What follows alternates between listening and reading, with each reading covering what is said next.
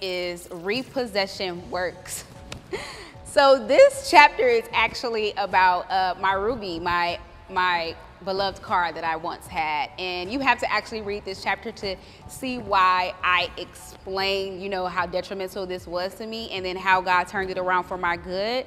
Trust me, no matter what you go through in life, God got you. Like, this literally worked for me even when I thought it wasn't. This was something that struck my faith like so deeply when it happened, but we worked it out. Cool? Cool. Make sure you guys go out and get that on August 28th, 2020.